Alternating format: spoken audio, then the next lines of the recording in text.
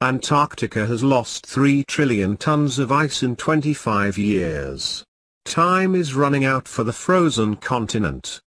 Antarctica lost 3 trillion tons of ice between 1992 and 2017, according to a new analysis of satellite observations. In vulnerable West Antarctica, the annual rate of ice loss has tripled during that period, reaching 159 billion tons a year. Overall, enough ice has been lost from Antarctica over the past quarter century to raise global seas by 8 millimeters. What will Antarctica look like in the year 2070, and how will changes in Antarctica impact the rest of the globe? Our research contrasts two potential narratives for Antarctica over the coming half-century, a story that will play out within the lifetimes of today's children and young adults. While the two scenarios are necessarily speculative, two things are certain.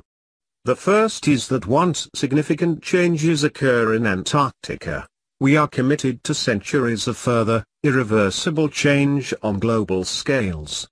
The second is that we don't have much time. The narrative that eventually plays out will depend on choices made in the coming decade. Change in Antarctica has global impacts. Despite being the most remote region on Earth, changes in Antarctica and the Southern Ocean will have global consequences for the planet and humanity. For example, the rate of sea level rise depends on the response of the Antarctic ice sheet to warming of the atmosphere and ocean, while the speed of climate change depends on how much heat and carbon dioxide is taken up by the Southern Ocean. What's more, marine ecosystems all over the world are sustained by the nutrients exported from the Southern Ocean to lower latitudes. From a political perspective, Antarctica and the Southern Ocean are among the largest shared spaces on Earth, regulated by a unique governance regime known as the Antarctic Treaty System. So far this regime has been successful at managing the environment and avoiding discord. However, just as the physical and biological systems of Antarctica face challenges from rapid environmental change driven by human activities, so too does the management of the continent. Antarctica in 2070. We considered two narratives of the next 50 years for Antarctica, each describing a plausible future based on the latest science. In the first scenario, global greenhouse gas emissions remain unchecked, the climate continues to warm, and little policy action is taken to respond to environmental factors and human activities that affect the Antarctic. Under this scenario, Antarctica and the Southern Ocean undergo widespread and rapid change, with global consequences. Warming of the ocean and atmosphere result in dramatic loss of major ice shelves.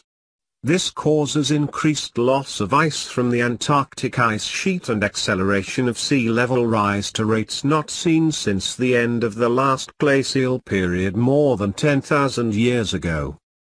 Warming, sea ice retreat and ocean acidification significantly change marine ecosystems.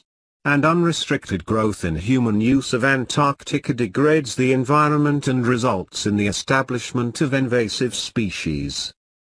In the second scenario, ambitious action is taken to limit greenhouse gas emissions and to establish policies that reduce human pressure on Antarctica's environment.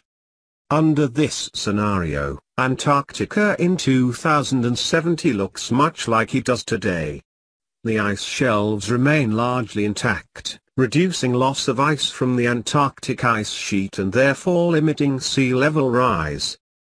An increasingly collaborative and effective governance regime helps to alleviate human pressures on Antarctica and the Southern Ocean. Marine ecosystems remain largely intact as warming and acidification are held in check. On land, biological invasions remain rare. Antarctica's unique invertebrates and microbes continue to flourish.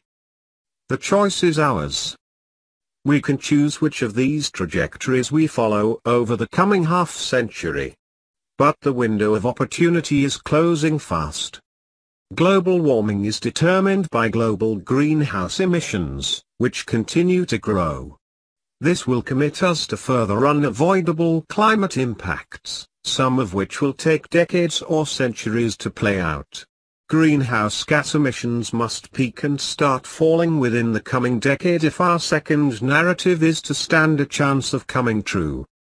If our more optimistic scenario for Antarctica plays out, there is a good chance that the continent's buttressing ice shelves will survive and that Antarctica's contribution to sea level rise will remain below 1 meter. A rise of 1 meter or more would displace millions of people and cause substantial economic hardship. Under the more damaging of our potential scenarios, many Antarctic ice shelves will likely be lost and the Antarctic ice sheet will contribute as much as 3 meters of sea level rise by 2300, with an irreversible commitment of 5 to 15 meters in the coming millennia. While challenging, we can take action now to prevent Antarctica and the world from suffering out of control climate consequences.